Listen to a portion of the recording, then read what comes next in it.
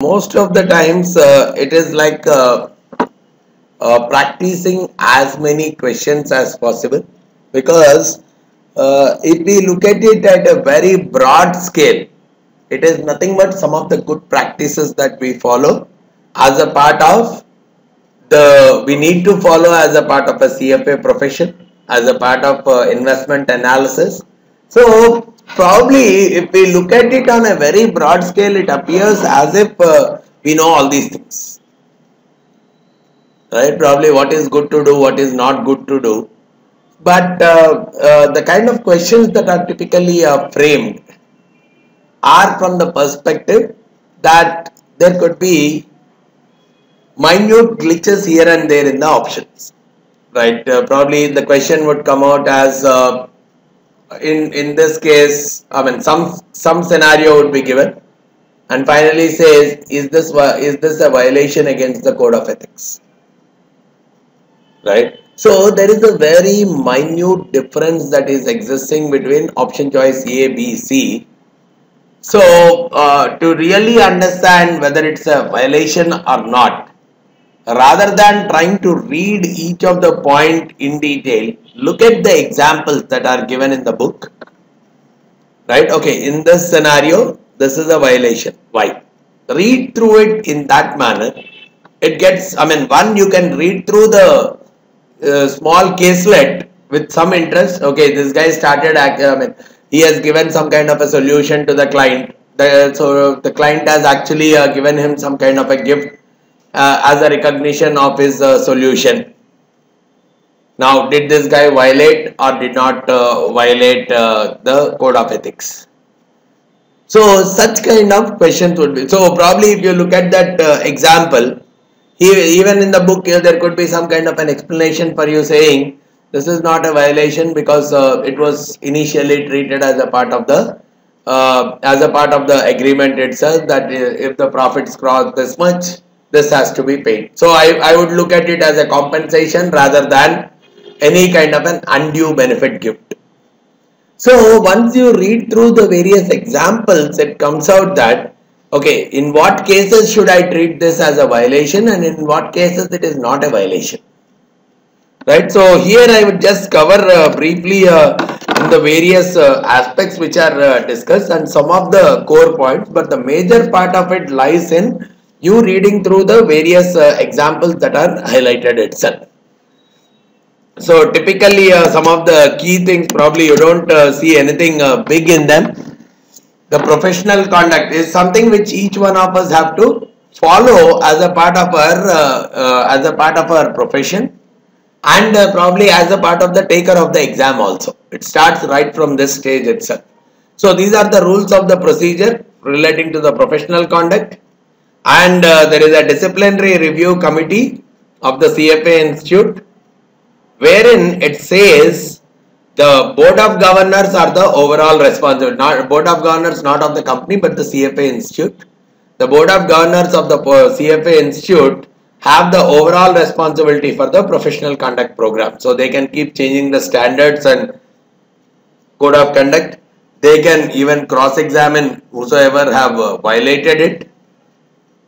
And they can even get into an inquiry, all these things, for any kind of a violations they receive, that some X has violated some kind of a code of conduct.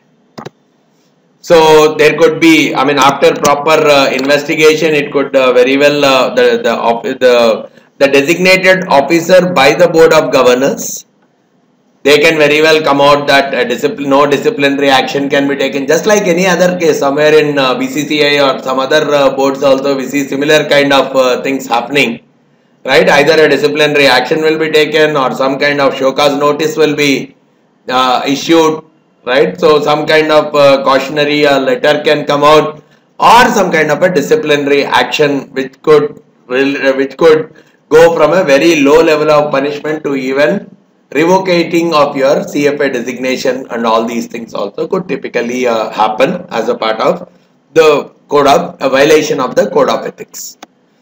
So some of the things that are being discussed here, probably they look as if they are all good manners, good practices kind of thing. right? Act with integrity, competence, diligence, respect. We all know these, and in an ethical manner with the public, with the clients and the prospective clients, employers, employees, colleagues, and all other players in the investment market, and place the integrity of the profession and the interest of the clients above the personal interest. I mean, these are all ideological, right? Saying, okay, for me, work is more than my personal interest. Of course, this everyone knows. So the examples that are typically taken will have small deviations. So that is what we need to identify with utmost care and mark the appropriate answer. Sometimes the answers would be confusing, and that's where the more and more you practice the examples, that confusion will go off, because theoretically we may find, yeah, all of them are looking much closer. So, but when you are looking at the example in reality, that is where you will see, oh, this is a violation because of these reasons. So, use reasonable care and exercise independent professional judgment. We'll talk about this. When you are giving a judgment, make sure that it is not a biased opinion of some of your colleagues. Sometimes we are very much into the habit of copy pasting. So probably someone else's recommendation, we may pose it as our recommendation. Even those things are a violation. So make it, and even independence also talks about from the dimension of, don't get influenced in your decision just because someone has paid you much more to give a decision in his favor. Like, okay, if some company is not performing good, but still you are compensated from the other company. See, someone said, okay, you give a buy rating on our company and we will give you this much, right? So probably because of that you are changing your decision. Though this company is not doing a good kind of a company, you give your rating saying, yeah, this company has an excellent future. That means you are getting biased. You are not making your decision independently. You are biased with the kind of gift you are receiving from the other party. So probably these are all like, this is not a compensation. This is not a challenge. Because otherwise you could have given a sell decision on the company's shares. But now you are giving a buy decision just because you are getting a different compensation from the client. These kind of things you have to avoid. Make sure that you are taking reasonable care and exercise in making your decision independent.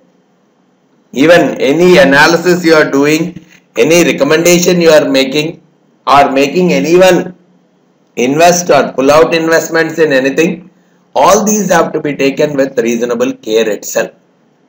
And it's also talking about make everyone practice in a professional and ethical manner. Every company talks about these kind of things as a part of their regular work practice itself. But yeah, now that we are getting into a CFA profession also talks from these dimensions itself. So anything integrity of the capital market and all, please maintain all those things. Professional competence, make sure that you upgrade your skills regularly so that you can give better advice to the customers on a regular note. From that dimension, it is talking about the 7 various aspects for us. So the 7 major standards. One is from a professionalism standpoint. One is maintaining the integrity of the capital markets. Then how do you behave with your clients? How do you behave with your employers? And what do you do as a part of the investment analysis you are providing? If at all there are some conflict of interest between your party A and party B, how do you try to get into those kind of conflicts?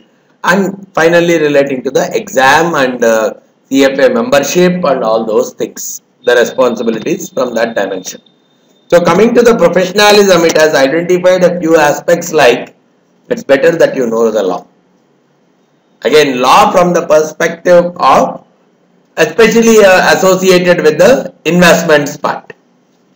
Majorly relating to regulatory bodies, any licensing agencies that are there, especially relating to your profession.